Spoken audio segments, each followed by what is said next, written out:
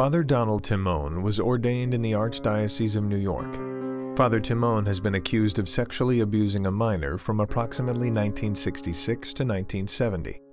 The survivor reported the abuse by Father Timone to the Archdiocese in approximately 2003, and the Archdiocese is believed to have received at least one other report of sexual abuse of a minor around that time. The Archdiocese briefly suspended Father Timone while those allegations were internally investigated before returning him to work. The survivors suffered for many years from the abuse trauma and died by suicide in 2015.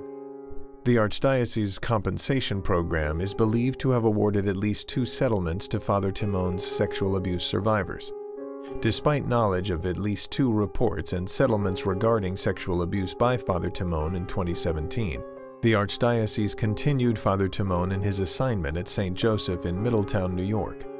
Subsequently, on December 4, 2018, the Archdiocese certified in a letter to the Diocese of San Diego that Father Timone was fit to work in the Diocese of San Diego, and stated that Father Timone had never been accused of sexual misconduct involving a minor.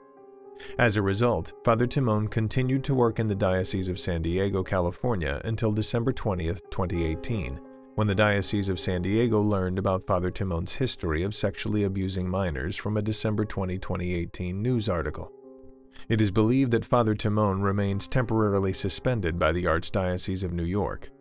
Father Timone is included in the Archdiocese of New York's 2019 list of Archdiocesan clergy credibly accused of sexual abuse of a minor or the subject of eligible IRCP compensation claims under the subsection, "The following Archdiocesan clergy are awaiting final canonical or Archdiocesan disposition of allegations against them."